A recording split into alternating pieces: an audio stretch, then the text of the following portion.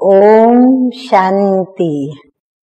आज की तारीख है 19/8/18 और आज हम फिर से सुनेंगे प्राण प्यारे अव्यक्त मूर्तधारी मीठे मीठे अव्यक्त बाप दादा की ज्ञान मुरली।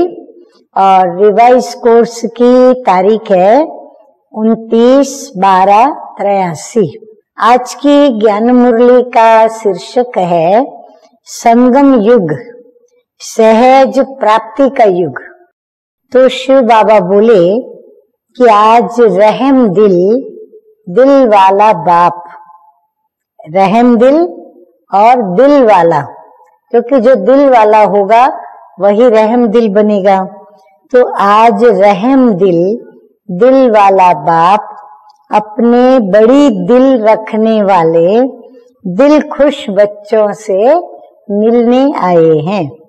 जैसे बाप दादा सदा बड़ी दिल वाले, बेहद की दिल वाले हैं, इसीलिए सर्व की दिल लेने वाले दिलाराम हैं। जिनकी दिल बड़ी होती है, समाने की शक्ति होती है, उसके पास हर कोई अपने दिल की बातें करते हैं। तो परमपिता परमात्मा के समान तो बड़ी दिल वाला, समाने वाला तो कोई है ही नहीं। तो इसीलिए आज बाबा भी किसको मिलने आए हैं? जो बाप समान सर्व की दिल लेने वाले दिलाराम बच्चे हैं। तो ऐसे बच्चे भी बेहद की दिल, फ्रॉक दिल और दातापन की दिल रखने वाले सदा दिल खुश से जहान को खुश करते हैं। जो खुद खुश रहेगा या जो खुश रहना जानता है या जिसके पास वो कला है और फिर दिल भी बड़ी है, तो स्वयं भी खुश रहेगा, औरों को भी खुश करेगा। तो ऐसी खुश नसीब आत्माएं हो। आप श्रेष्ठ आत्माएं ही जहां के आधार हो। बाबा हमें वैल्यू हमारी समझाते हुए कहते हैं कि तुम कोई साधारण आत्माएं नहीं हो, तुम इस जहान के आधार मूर्त हो। आप सभी जगते जागती ज्योत बनते तो जहान वाले भी जगते। बाबा कहते, क्यों कहता हूँ आधार मूर्त? क्योंकि आपकी आत्मा की ज्योत जगती है, तो आप जगते हो तो जहान वाले भी आपके साथ साथ वो भी अपनी ज्योत जगाते हैं। आप सोते हैं तो जहान भी सो जाता है।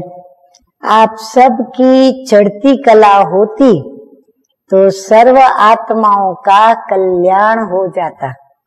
अच्छा, ऐसे सदा दिल खुश, सदा सहज फल की प्राप्ति स्वरूप, सदा वरदाता द्वारा सफलता को पाने वाले वरदानी वारिस बच्चों को दिलाराम बाप का याद प्यार और नमस्ते।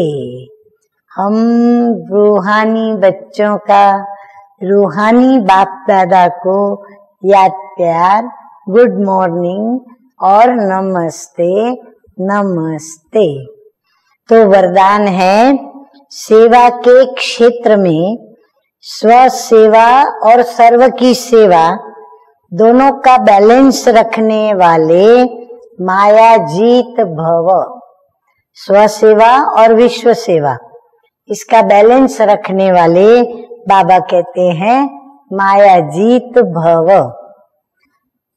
आगे मीठे मीठे बाप दादा स्पष्टता करते हुए कहते हैं, सर्व की सेवा के साथ साथ पहले स्व सेवा आवश्यक है।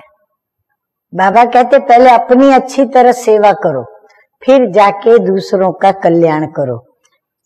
ये बैलेंस सदा स्व में और सेवा में उन्नति को प्राप्त कराता है।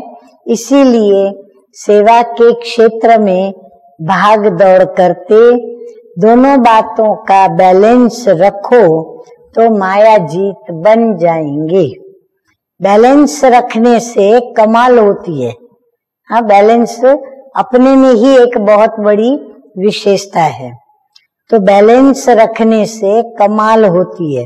नहीं तो सेवा में बाह्य मुखता के कारण कमाल के बजाय अपने व दूसरों के भाव स्वभाव की धमाल में आ जाते हो। अपनी गुण विशेषताओं को दिखाने के बजाय अंतर्मुखता को भुलाकर बाहर मुखता में आ जाते हैं और कमाल के बजाय क्या कर लेते हैं हम बच्चे, अपने व दूसरों के भाव स्वभाव की चर्चा, बहस, बातें, ये सब करके हम धमाल में आ जाते हैं। सेवा की भागदौड़ में माया बुद्धि की भागदौड़ करा देती है। हाँ, माया भी कम नहीं, देखती है हम सेवा की भागदौड़ में व्यस्त हैं, तो वो भी उसी समय बीच में चांस मारती है और हमसे कोई ना कोई ऐसा कर्म करवा लेती है। तो हम सावधान रहें। अब स्लोगन है, तो अपनी विशेषताओं के बीज को सर्वशक्तियों के जल से सींचकर, अपनी विशेषताओं के बीज को सर्वशक्तिमान की सर्वशक्तियों के जल से सींचकर उन्हें फलदायक बनाओ। अच्छा, ओम शांति।